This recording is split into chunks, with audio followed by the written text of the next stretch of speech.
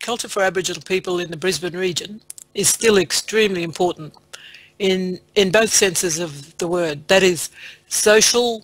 For example, the family is of prime importance really to all Aboriginal people. Your family, your immediate family, your cousins, your relations, and people have obligations. The old traditional obligations towards family and kin, has never sort of really finished. And you see it play out in different ways though. For example, to the north of Brisbane, a couple of 100 kilometres north, there is a reserve, an old ex-reserve I should say. It's now a community which is called Cherbourg, where historically, hundreds, thousands of people were taken, and there are still a population of around about 2,000, I think. But a lot of those people come to Brisbane. The people who are already here, who are their relations, they look after them and so on, help them to get jobs and so on. People from down our way, from the Murri and from Stradbroke Island, they all go to Brisbane too. So people have been urbanised for a long time.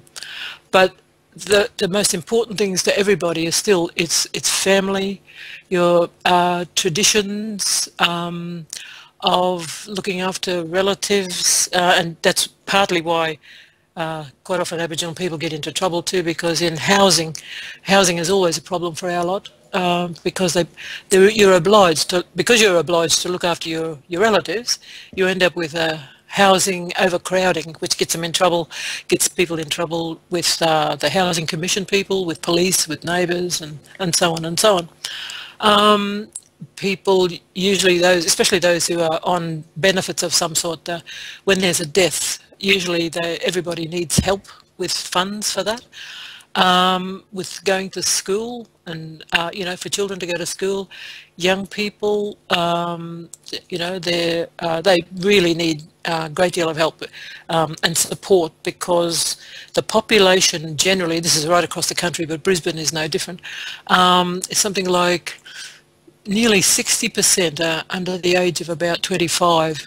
So there's an enormous number of young people, most of whom are either out of work, don't work, or and also don't go to school, get schooling or education of any sort.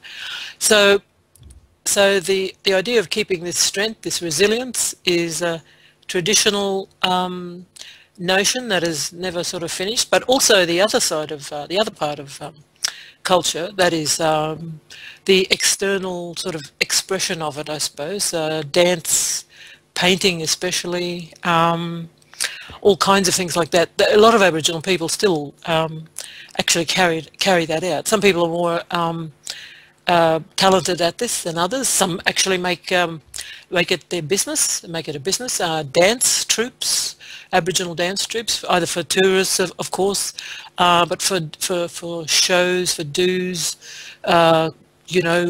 events, and so on and so on.